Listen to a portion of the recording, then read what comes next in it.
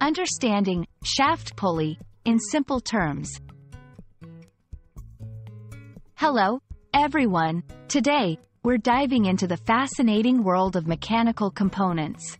Specifically, we'll explore the shaft pulley. This is a crucial part in many machines, and understanding it can really shine a light on how things work. Let's get started.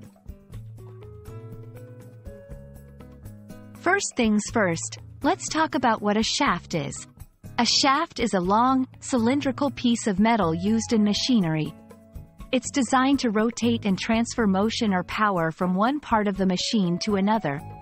Think of it as the backbone of a machine, providing a way for different parts to work together efficiently. Now, let's move on to the pulley. A pulley is a simple machine made up of a wheel on an axle or shaft, designed to support movement and change of direction of a taut cable or belt.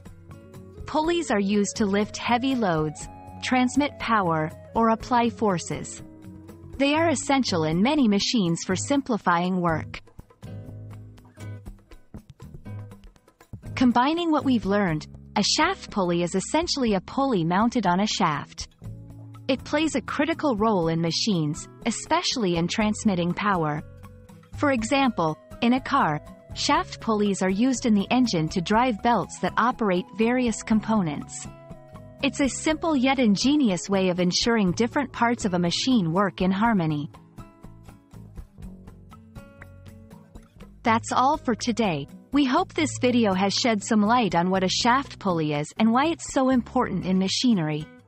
Remember, understanding these basic components can really help you appreciate the marvels of modern technology. Thanks for watching, and we hope you found this informative.